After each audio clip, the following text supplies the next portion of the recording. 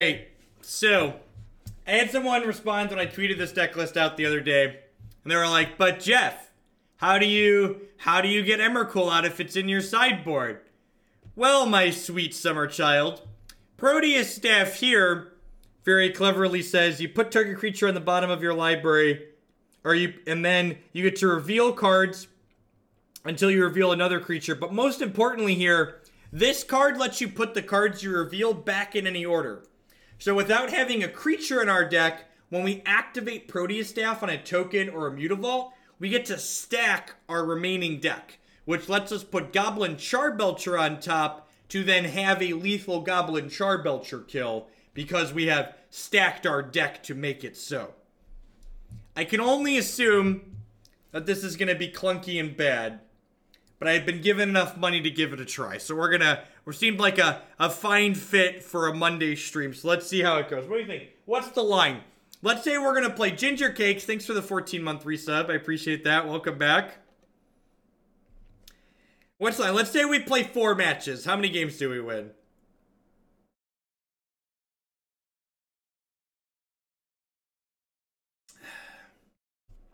How much was this? That's a good question. How many points did this end up at in the cube? This had 70 points, so probably 50 or 60 bucks.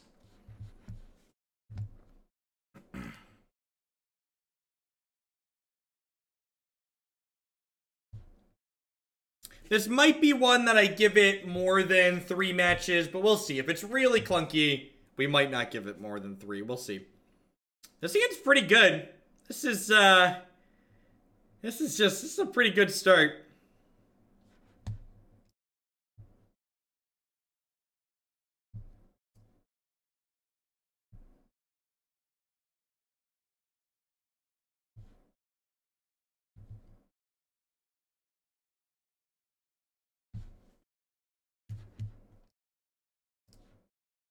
This is my first Meme Monday. I'm excited to know whether this deck will be unexpectedly good by checking if the video is only 40 minutes. There's someone who knows.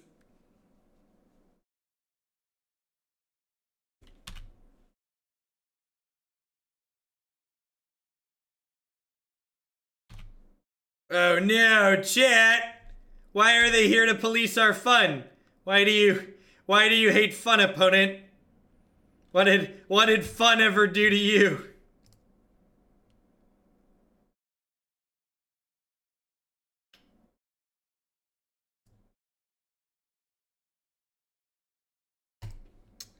You think I just play Pentad Prism here? Maybe.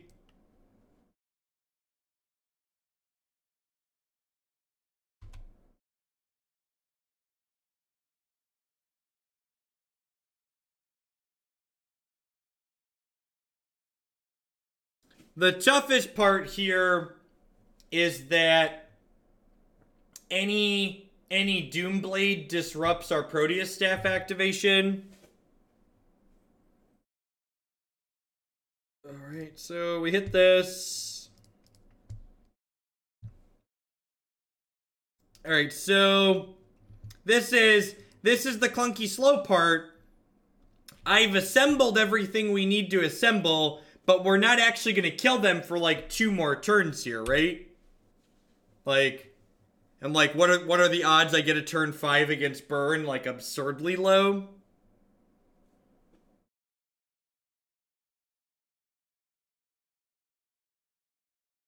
Yeah, exactly, Jaden. This is the day where we bring everything back into line and we bring down the average win percentage of decks containing Mox Opal and Ancient Stirrings. I'm doing the modern community a favor. I don't have time to wait, so if they have a Doomblade, they have a Doomblade. I mean, would Ensnaring Bridge even be good here? Look how full my hand is. Alright, let's get some ley lines in our deck. Is this a fog matchup? It's probably not, right? What on earth does this card do? Why are there Briber's purses in this deck? It like fogs a creature, I guess.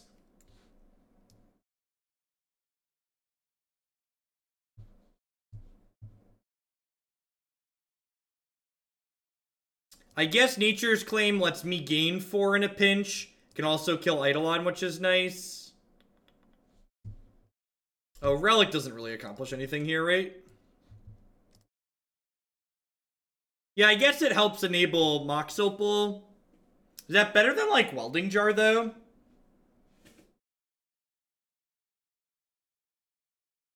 And my gut ant wonders, is it better than Welding Jar?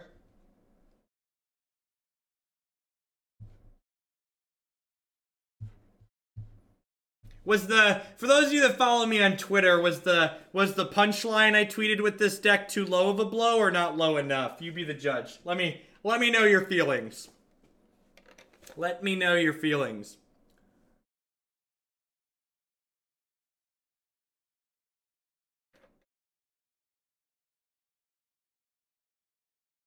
This deck drives me to drink, so I brought the big bottle of whiskey out.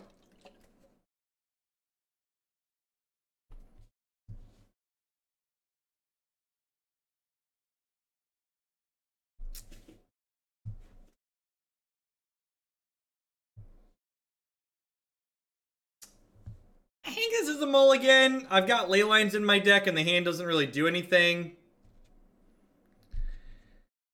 Hand just like also does nothing.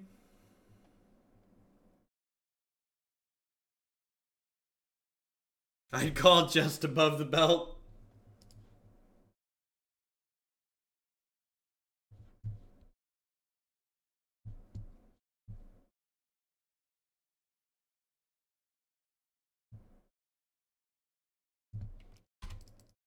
I love that there's a mountain in this deck, so when we stack things, we can double the damage on the Belcher.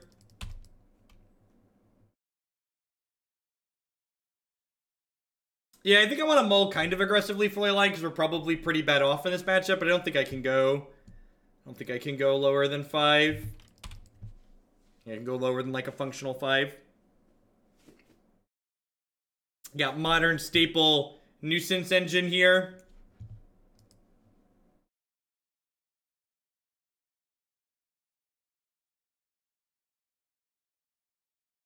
Hopefully if we lose a couple, we can get down into the mid-range bracket.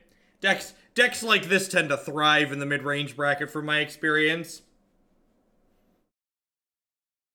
Don't have to play against mean people pressuring our health total.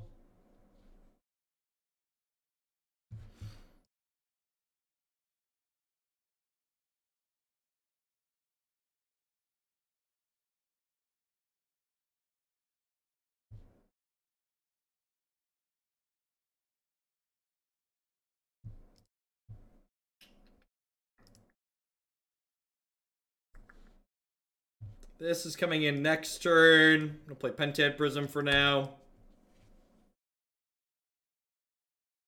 Lets me feel good at the game. Look, speaking as someone who like started many a open 2-2 and then top 8 at 13-2, Magic gets much easier when you're playing against people who also have 2 losses. You know what deck thrives in the X2 bracket? Kiki Chord. Kiki Chord thrives in the X2 bracket because Kiki Chord is only good against people that aren't looking to play optimally. Think we might be dead, chat. Not that it matters because we won't play this again, but play Blink Moth over Mutavault because we can protect it with Welding Jar. That's the technology right there. It's the technology right there.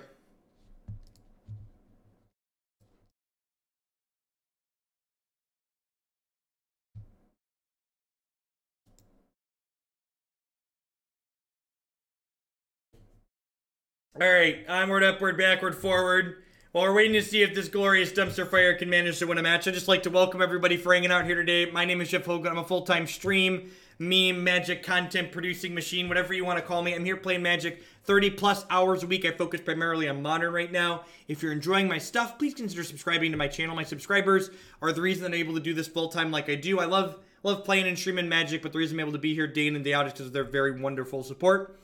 Past subscribing to my channel, you can also support my stuff by checking out some of my very wonderful sponsors. Cardsphere.com, I love to help you turn some of your cards into other cards direct with other players. There's no haggling, they just take a 1% fee off the top. InkedGaming.com would love to help you customize your gaming experience using code Jeff12. You can save 12% on custom playmats, mousepads, binders, and bags with them.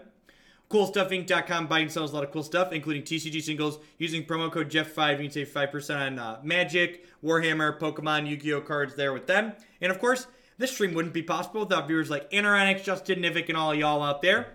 Thanks for hanging out today. Remember, after I do get done, I'm going till about 3 o'clock Central Standard Cornfield time. And if you're hungry for more Hoagland content after that, be sure to check out my YouTube channel. Everything I play gets archived there, and I break it up by deck, so you can watch just the matches that you care about. La Shui! Thanks for re-upping for the 6th month in a row. Welcome, welcome, welcome back. Thanks for keeping me employed here yet again. Correct, Demir Spy. That is the plan. I'm not saying that it's a good plan, but it is the plan that we are attempting to execute. So I get to bottom the Mutavault here because we drew Modern Staple Nuisance Engine to generate tokens with.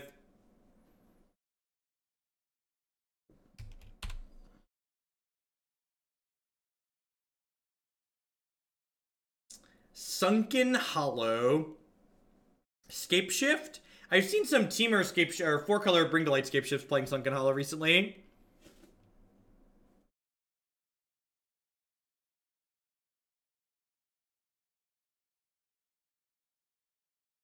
Oh man, I'm awful. Thank you for the 2-month resub there. I appreciate that and welcome back. Any format that is not officially supported by Wizards of the Coast is not something I'm going to be playing here on stream. So if Wizards of the Coast announced that they were going to be implementing a new non-rotating format, I'd be super excited and we would almost certainly be brewing and playing it on stream. Some other person decides that they want to try and create the next frontier. No, thank you.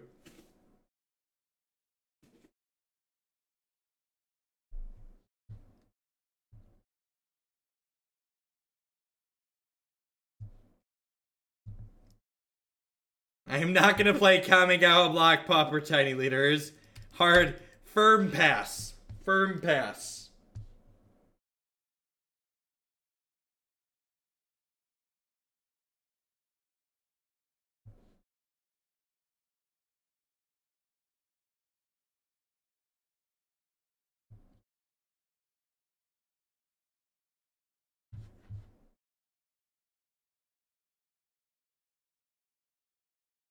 Well, Brawl's not a non-rotating format, so like that doesn't fit. Like the primary focus on this stream is non-rotating formats, right? So Brawl doesn't fit the stipulations that we just did.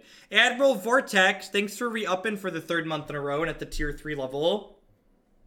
I appreciate that support. Thanks for keeping me employed here. Remember, tier 3 subs are exempt from the queue slowdown, so if you'd like to add a new deck, you can fill out the form as normal. Alternatively, if there's a deck already in the queue you'd like to see a whole lot sooner, you can just drop me a message about that. Yeah, probably, Spud. Sounds neat. If it was a format people are interested in playing, we will probably play it here if it's non-rotating. Honestly, I think Brawl was Wizards of the Coast, like, trying to bring some people into Arena, right? Although Arena doesn't actually have Brawl, so maybe I'm just stupid. Who's more stupid? Me for thinking Wizards of the Coast was trying to push Brawl into Arena, or for Wizards for not putting Brawl in Arena?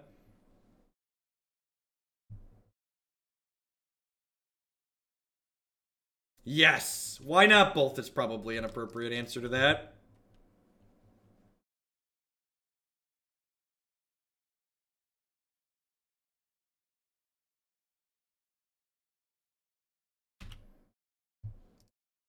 Sounds good, Admiral. Is there some modern Belcher that is playable? It depends on what your definition of playable is. Yep, yeah, everything listed in the stream title are things we have yet to play. So Treasure Hunt Swans will be up after this. This might be a meme Monday where we clear through a lot of decks. Why are Valakut decks being popular again? Nothing is ever popular in Modern. Everything is simultaneously popular and not popular at the same time. The idea that Modern has a metagame is a lie we tell our children to sleep at night so they can feel smart while talking about how they metagamed their tournament. I don't know that we're gonna play another. I'll play one more match with this deck. Maybe, I don't know. This deck is really bad. For the record, I rejected this deck list the first time it was submitted.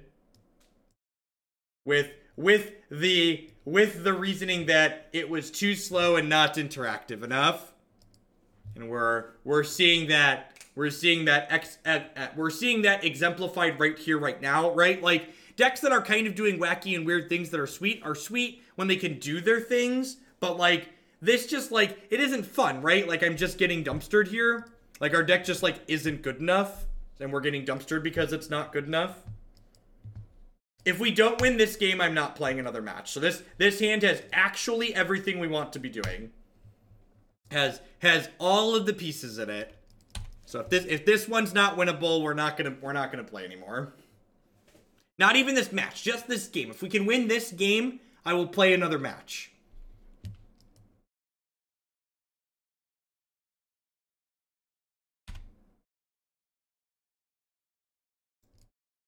That's picking decks out like I do. It's really striking that key balance between this is sweet, but it's also like has enough tools in it to be pseudo-competitive when we actually go to play it, right?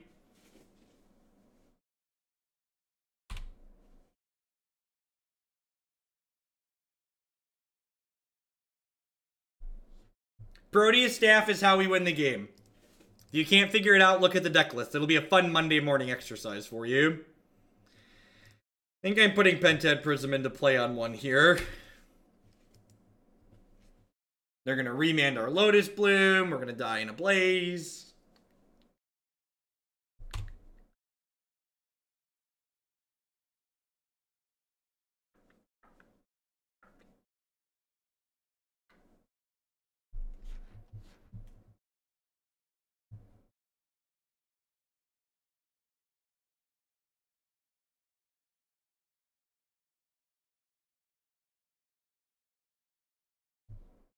Mattman, to answer your question from Twitter, those mouse pads were part of the giveaway from the long stream last week or the week before. 2 weeks ago, the 16-hour stream. Or we did the giveaway stuff. You can also buy them on their website, but the free ones were from the long stream giveaway. Just like they have any interaction here, we die. We can't beat a counter spell. We can't beat a removal spell. If we wait, they're just gonna play lands and kill us with Scapeshift.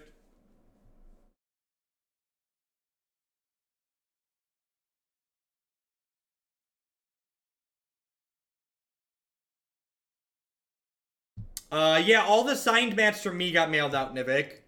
So the signed mats came from me, the mouse pads came from Inked.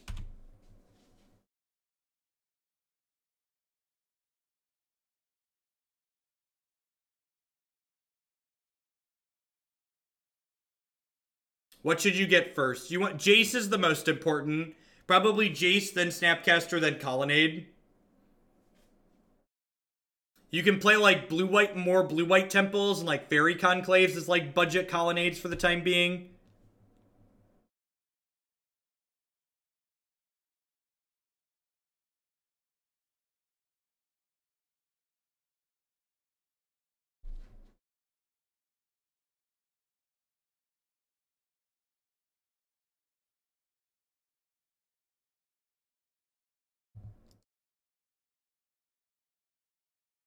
Declan sign any?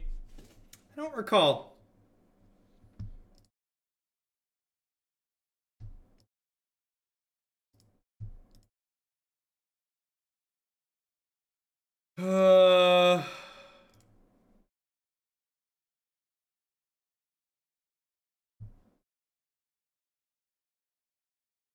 Jace is really important for that deck because it makes your Turbinuses much better. Declan cannot write his own name just yet. He is 3. It's one of the things they work on at school. I've seen the results. I've worked with them myself. We'll get there eventually.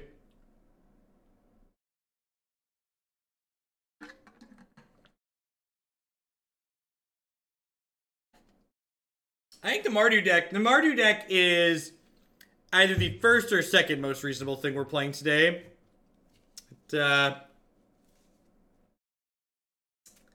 Definitely, Summoner's Egg was pretty reasonable as well. Do I intend to homeschool my kids as I were? No, I don't think so. We'll see. The schools where I grew up at were not the greatest in the Chicago burbs. And we're dead. Alright, so Pong, thank you for the 8-month resubscription there. I appreciate that. Welcome, welcome, welcome back. So, occasionally, when people submit a deck like this, and I reject it, and then they resubmit it offering more money, I accept it not only because it's more money, but it's a good learning experience, and I'm getting paid to teach people here. So, this deck is a great example of things that are just not good in Modern. So, when you're building new deck ideas in Modern, you need to say yes to one of 2 questions. You either need to say, yes, I can consistently kill people by the 3rd turn of the game, or yes, I am playing a plethora of cheap and efficient interaction so I can prevent the people who are trying to kill me by the 3rd turn of the game from doing that to me. So you either need to be an efficient linear deck, or you need to be an interactive deck to prevent the efficient linear decks from running you over. This deck doesn't do either of those things. It's not consistently fast. It's not ever fast. I don't know what the nut dry is with this deck. If I count, it's probably never killing before turn 4. Honestly, it might even be turn 5.